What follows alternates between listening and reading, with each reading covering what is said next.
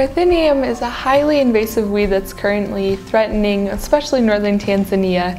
This weed was originally began in northern Ethiopia, and it's spread down through Kenya and now has extended from the Arusha area through Kilimanjaro and is very prevalent in this northern part of Tanzania. Parthenium is dangerous for several reasons, primarily because it releases toxins into the soil and it releases poisonous pollen into the air. And these toxins in the soil prevent other plants from growing, including crops like maize and beans, which reduces the production of these crops and can even completely wipe them out, reducing yields from 40 to 97%, which is a pretty serious loss for local farmers.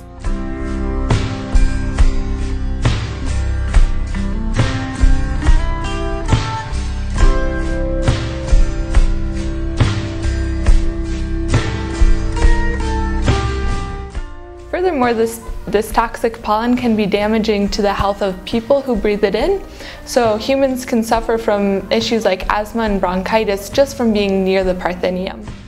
Lakini hawakugundua kwamba ilikuwa ni majani. Aliniambia wewe mwenyewe nenda ukaangalia kwamba ni nini, kwa sababu sisi tumepima tumeona ni allergy. Lakini sasa hatujajua ni allergy ya nini. Bali waliona ni allergy. Kaniambia wenyewe nenda kaangalia, kapime na vyakula unavyokula. Leo unakula hiki, unasikilizia. Kesho unakula hiki, unasikilizia. Na waliniuliza pia nao, unafanya kazi gani? Kumwambia mimi ni mfugaji na mkulima. Kaniambia ukienda shambani unapima leo majani, unapita sehemu yenye majani aina fulani, aina 2-3 hivi shambani naangalia. Ukiona siku hiyo hujawashwa, ukipita sehemu nyingine utakuja gundua ndani ya shamba kuna jani fulani ambalo halipatani na mwili wako. Sasa kweli kufuatana na ile maelekezo ya daktari nikaja kuona kwamba haya majani kila sehemu nikipita nikikuta. Nikikata majani maeneo ambayo yako haya majani na washwa. Kwa hiyo pale hata nyumbani yameota kweli kwenye shamba langu nyumbani. Lakini nikiona yameota sisubutu tena kupita kwenye yale maeneo. Inabidi labda kama ni majani naambia watoto nisaidieni kukata, naogopa kukata kwa sababu nikikata tu nawashwa. Pia sana mimi nilikuwa nikienda shambani kukata majani, ni mikono tu ndio nilikuwa nasikia vichomi, lakini kwa kuwashwa sijawahi kuwashwa.